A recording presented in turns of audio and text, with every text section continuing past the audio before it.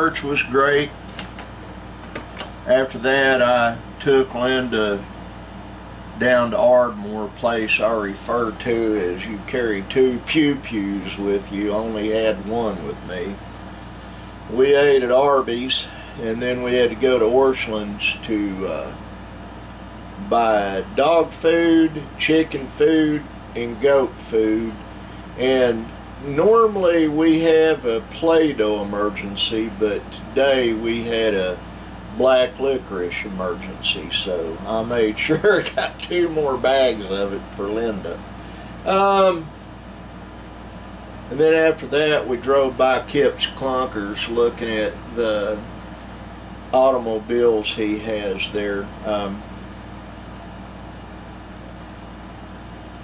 The law in Oklahoma has changed on used cars from a car lot. They no longer give you the title when they carry the note, or you owe money on the vehicle, which is how everybody else in America does it, but Oklahoma for some reason didn't.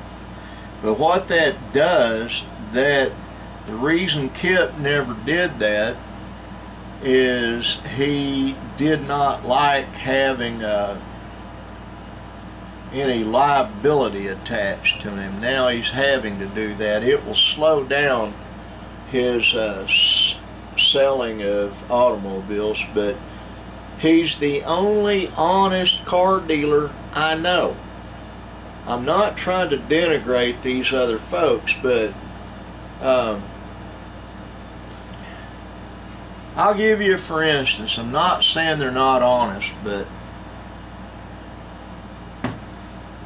Seth Wadley has car lots all over southern Oklahoma and up central Oklahoma. The problem is they guarantee engines and oil changes for life. In other words, you take it in, but you got to call the schedule, and sometimes it's 3-4 months before you can get in and get an oil change. I have my youngest son is an ace mechanic. I mean the real deal, not some shade tree. He has an analytical mind. I'll give you for instance, Linda's Navigator had a few things going bad on it yesterday. It was idling really rough. We pulled into what we call the snake pit.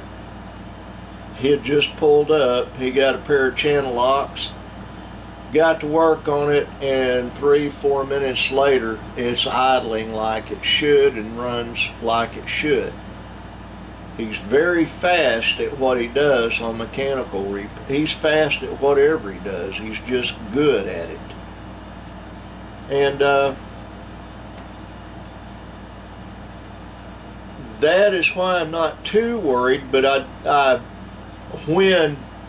okay, here's the deal. I'm going to, here soon, within the next 3-4 months, I'm going to have to buy some vehicles. I'm going to be buying a 5th wheel RV for Linda and I to actually live in, and when I do that, I'll be taking Matt, my youngest adopted son, and probably Matt and Mike both, to go look at it with us if they can afford the time, because I'm out of my my realm there. Out of my depth. I don't know anything about them. I've had some before, but I've never lived in one, and I want something nice and big that can be pulled around for a number of reasons. And so when Linda and I go get one, at least Matt is going with us, because I don't know what to look for. He and Mike's parents, David and Danette Deoust, live in them, and they know what to look for. They're experts at it. It's the way I view it. So I'll take them with me, take Mike, or Matt rather, hopefully Matt and Mike with us when we go That way we can we know what we're getting into. But before I do that, I've got to go buy at least a 3/4 ton pickup with a 5th wheel plate in it. And when I do that, I will be taking my son Chris. It's got to meet some requirements. It's got to be fairly new. It's got to be really strong. It's got to be something other than a Dodge or a Ford. You know, it took me a year to get that computer to where it would do that. It just ate somebody trying to come into the computer. And I don't have it on the Windows system right now. But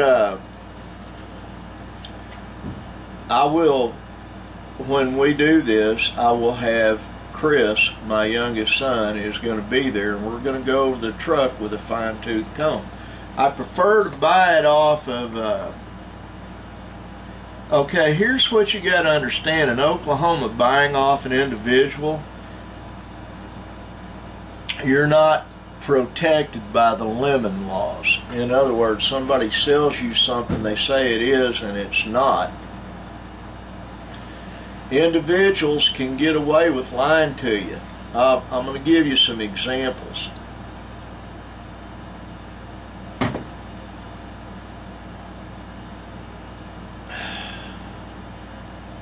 Back when things weren't as modern as they are now, I'm talking about cars, you could get away with something like on the push rods, if they're rattling a little bit, wrap some bacon around it, you know, to grease it, sleeve it, and all that.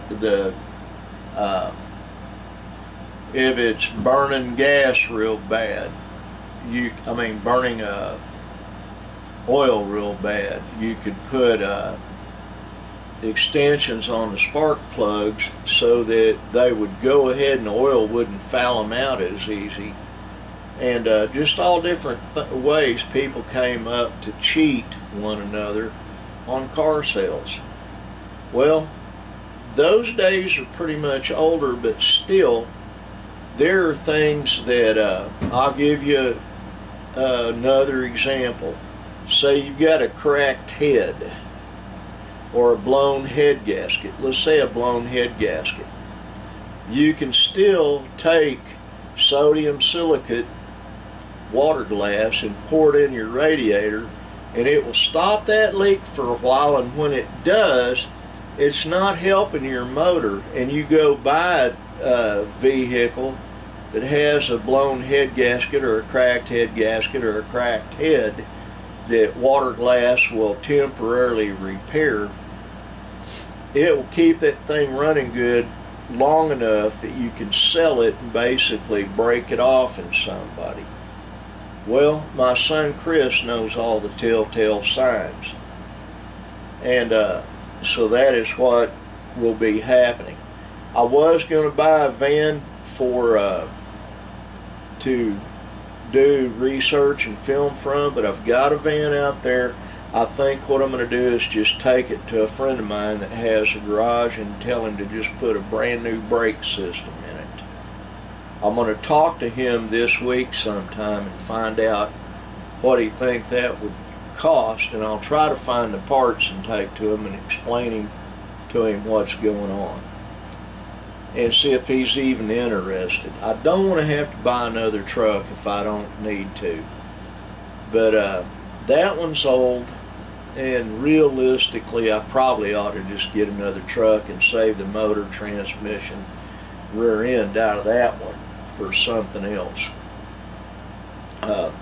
I've only been half joking when I've said before I could take that, bury it into the side of a hill over here, and make a storm shelter out of it. There's a business on a Highway 7 going between Sulphur and Davis where they did that with an old panel truck. It's a certified public accountant firm right now, but it can be done real easy. So you know, you get you underground, have it so you got a way to keep water out of it, and you got a storm shelter. Don't know if I'll do that. I may just pull everything out of it and off of it that we need to rebuild Nick's truck van. I don't know.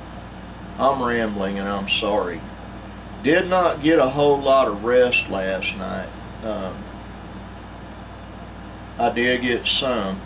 Linda and I have had a good day so far, and I'm going to wrap this thing up and go into the house and change into bibbed overalls, and so that I'm more comfortable. I don't have shorts on. I got a pair of khaki pants I wore to church.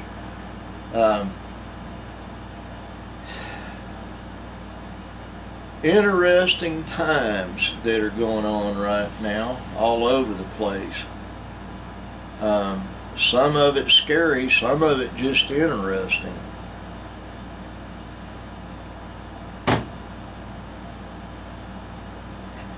Anyway, so that there's no doubt in your mind, me, I love you with my whole heart. I want God to bless you with everything He will bless you with. And like the sign up there says, be kind. God bless you. I love you. Be kind, because being kind is cool. Bye.